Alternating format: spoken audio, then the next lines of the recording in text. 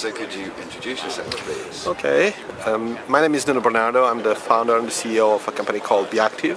We established in Portugal in 2003 to create multi-platform content that could be available on traditional media and also in the new media, including internet and mobile phones.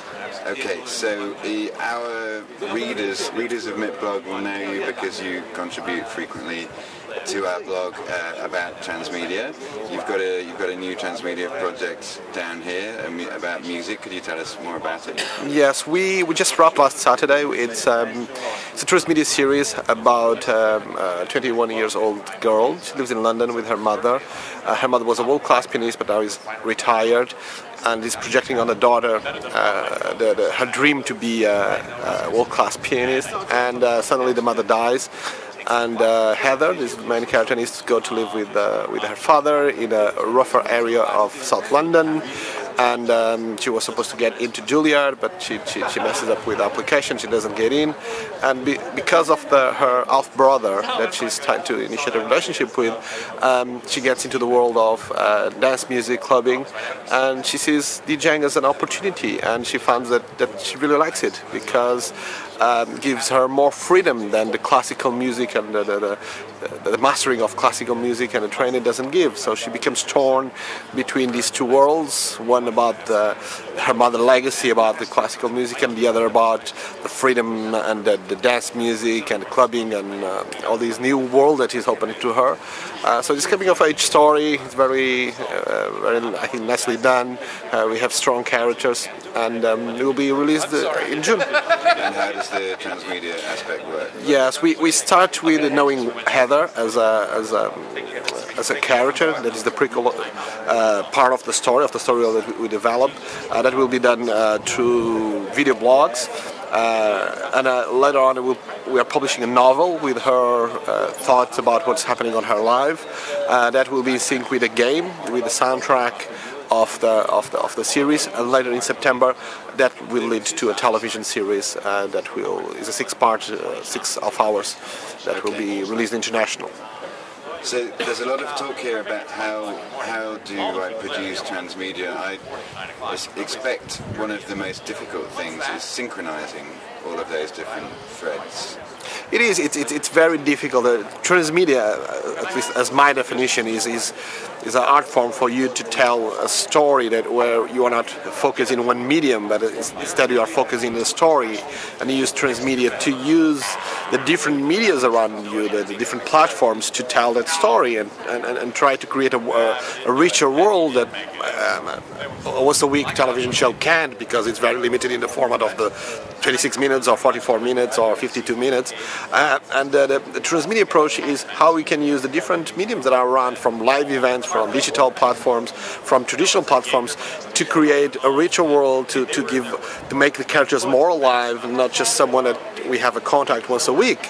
And of course it is very difficult to do because we are talking about different platforms. We need to fund much more pieces of content, and the way we've been doing is try to approach it more on a research and development strategy. I even did a MIPBlog about that, and it's trying to use the approach that sometimes software companies and pharmaceutical companies use to, when they want to come up with a new software or a new prescription, they do some research, they do a prototype and they put it in the market, and then if it works, then they keep developing and can keep improving.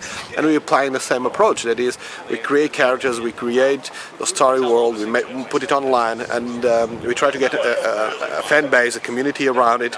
We grow with the community because sometimes we think that we have the best characters and the best story, but the audience doesn't think that way. So it gives us also time to fine-tune and to perfect the characters and perfect the story, and then with the audience make it grow and grow and grow, and then spin it to the different platforms, and not try to do all the platforms at the same time, because that is very complex. I think even for a big studio, imagine for an independent company.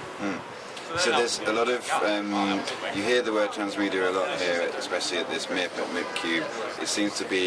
The term seems to be being used a bit too much. Yes, transmedia is being used, I think, for anything or everything that at least has a digital platform.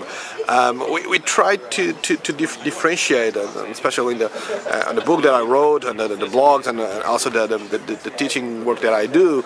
I think there is three types of new forms of content distribution. One is the cross media, when you have something that is online or is in one platform and that it grows in one platform and it crosses to the other. Sometimes you have a web series, the web series gets a decent audience, and then you cross that series to television and then becomes a television show and then crosses to other platforms.